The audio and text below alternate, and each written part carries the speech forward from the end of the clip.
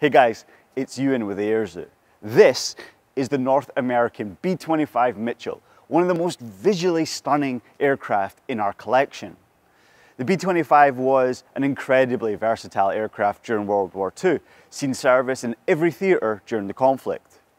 Over 10,000 B-25s were built and they were used in a number of roles. As a medium bomber, the B-25 struck Tokyo in the famous Doolittle raid. In the Southwest Pacific, B-25s were modified and used on strafing missions. Some were even outfitted with a massive M4 cannon found traditionally on tanks.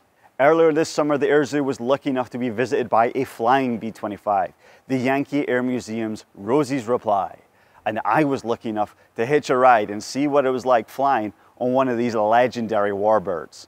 Check it out.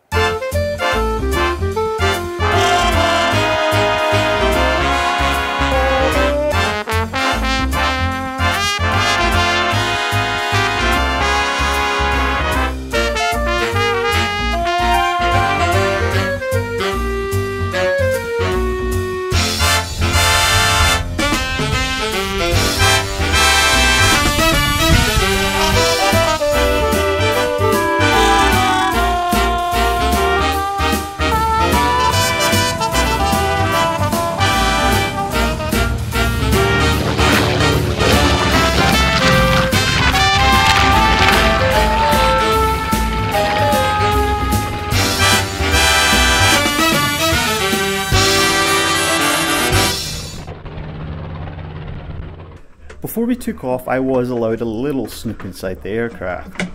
Now, if you enter through the front hatch, you kind of directly come onto the flight deck. The pilots naturally sit here, and behind them was where the radio operator or navigator would be seated. Oh, I'm sweaty. That's a little bit too much information, but crew comfort was not the priority.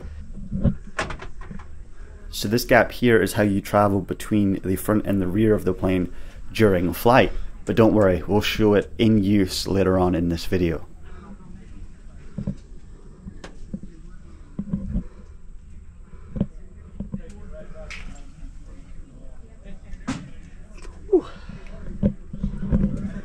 In the rear of the aircraft, you might be surprised by how bare it is.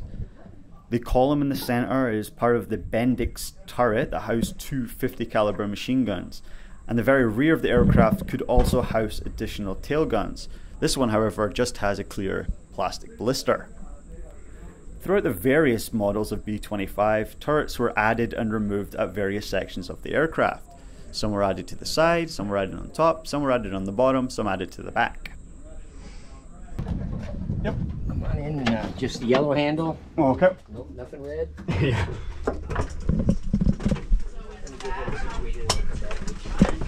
Oh, just back here? Yep, up on there. Down. Gotcha. And then, Now during takeoff, I was lucky enough to be seated in the navigator's seat. And you'll see that I'm wearing ear defenders because the B-25 is loud. I'm not joking, even with just two engines, the B-25 seemed much louder than the four-engine B-17 and even the B-29. Okay, so how do you get to the best seat in the house, the bombardier's position? Well, to do this, there's a little bit of maneuvering to do. You've got to lay on your back and slide underneath the flight deck, but trust me, it's worth it. Check out those views.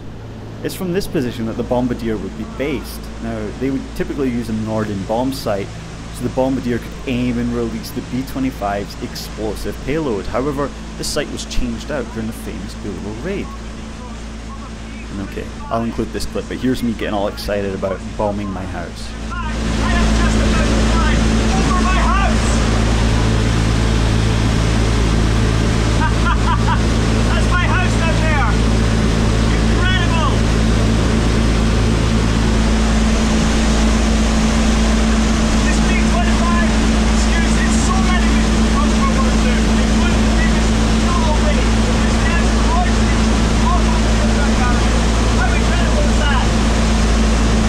Wow, amazing!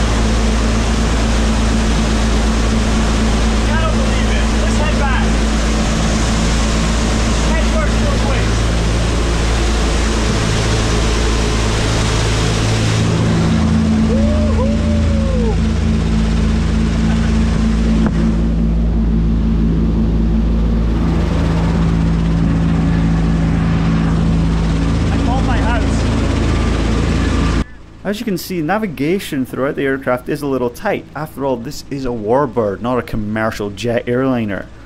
Now, to move to the aft section, you have to navigate over the bomb bay, which involves sliding through this little gap. Just like reaching the bombardier's position, it involves a little bit of, let's just say, graceful maneuvering. Now, as you can see in flight and with people, the rear section is difficult to maneuver around. In this version, there's only the turrets on the top, no turrets in the back or on the side, but different versions would have different armament layouts. And we'll just finish this quick tour of the B-25 with this wonderful shot of us landing. It was a fantastic experience, a fantastic trip, and I can't thank the Yankee Air Museum enough for letting us film and letting us be part of that experience. Make sure you do check them out next time they fly into the Air Zoo.